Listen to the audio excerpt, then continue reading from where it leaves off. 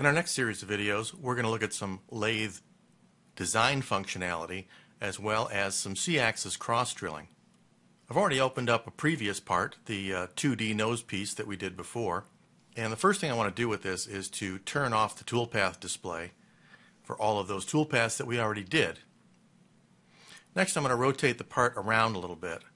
What I want to do is turn this part into a solid model.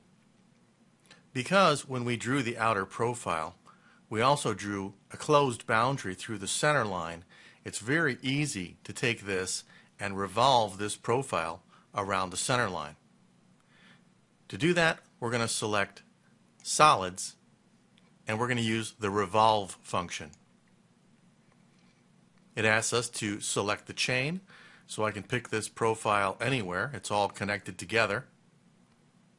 And we're going to OK that. Now it asks us the line to be used as the axis. So this is the axis that we're rotating around to revolve the profile. So when I pick this line as the axis, we get a little circle down there and something showing us the direction. Now if that looks like the correct direction for the rotation, we can say OK. Now at this point we can give the solid a name, and there's only one choice, which is to create a solid body. I can tell it the starting angle and the ending angle. In this case, for a lathe part, we want it to rotate 360 degrees. So there really isn't too much to change here. We're just going to say OK. And there's my part.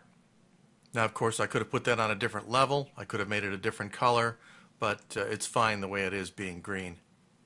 Next I want to grab some coordinates off of this. I want to find some dimensions, and I want to find these as lathe dimensions. So I'm going to switch back to a top view, and I'm going to set my plane back to a lathe diameter D plus Z plus. And I'm going to do an analyze for a position, and I'm going to grab this endpoint right here.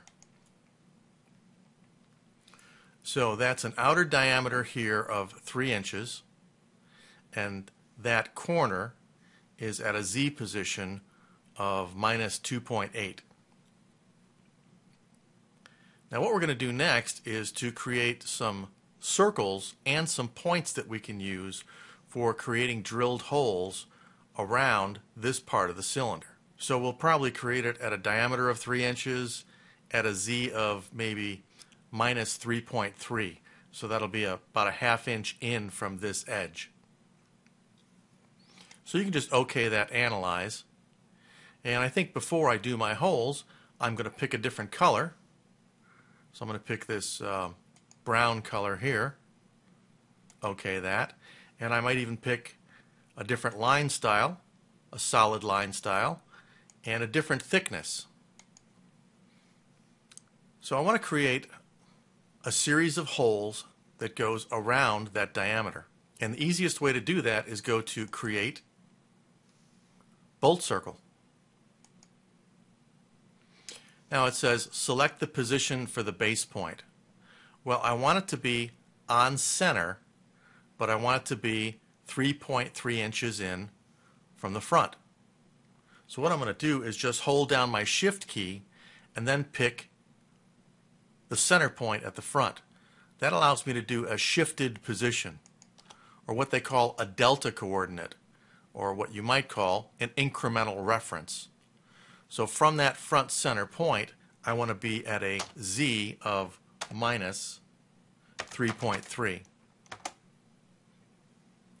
So it creates a bolt circle right now. Now right now it's just live geometry. We could tell it things here like, what do we want the radius to be? I'll tell it I want the radius to be 1.5 inches. But I can see it's rotating around the top view. So what I can do is change the rotary axis. So right now it's rotating around the X because I turned this on. And we can see now those holes look like they are around the outside of that cylinder. Now we could tell it the number of holes that we want and the angle between holes. We can also tell it, I believe this is the starting angle, and if we want it to draw an arc or if we want it to draw points. So arcs, let's say we actually want 3/8 diameter holes. So I'll say 375, and I'll tell it that I want points at the center of those holes. I think if I do an F3 to repaint, or maybe zoom up on it a little bit, you can see those points a little bit better.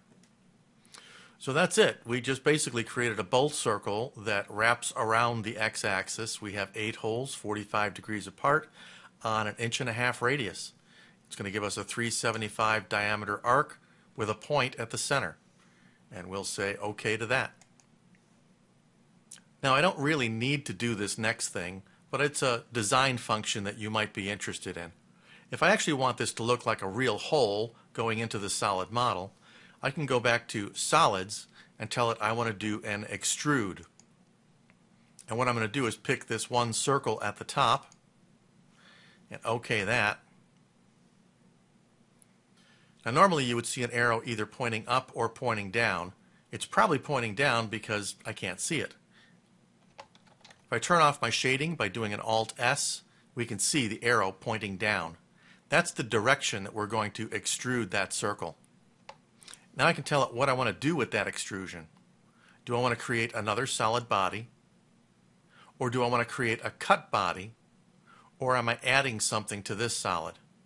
What I want to do is create a hole. So I would be cutting away from this body. And I can tell it what distance to extend that by. And we'll just say these holes are going to be 1 inch deep. So we'll OK that. So now I have a 1-inch hole going into my part. Now if I wanted to do that with all the other ones, I could pick each individual hole and extrude them down into the part. But another thing that's even more handy is to go back into Solids and tell it we want to do a pattern function. A pattern allows us to copy a feature on a solid model and repeat it either in a rectangular or a circular fashion, or we can actually give it a manual pattern. But before I actually pick the type of pattern that I want, I'm going to go change my plane to show it which direction I want to do this in. So I want it actually on a plane viewed through the right side. So you should see plane right side here. Now we're going to go back and say Solid, Pattern, Circular Pattern. We can select the pattern or the feature on the solid that we want to copy. And I'm going to pick this hole, end my selection. And I'm going to tell it I want to copy that 7 more times. So we have the 1 plus 7 more. It's going to copy them at 45-degree increments. And you could even eliminate one of those instances if you wanted to, but we want all 8 holes. So we're going to say OK. And there's all my holes in the solid model. Now again, we didn't have to have those for the cross drilling that we're going to do, but that's just a little solid modeling design tip that I thought you might find interesting.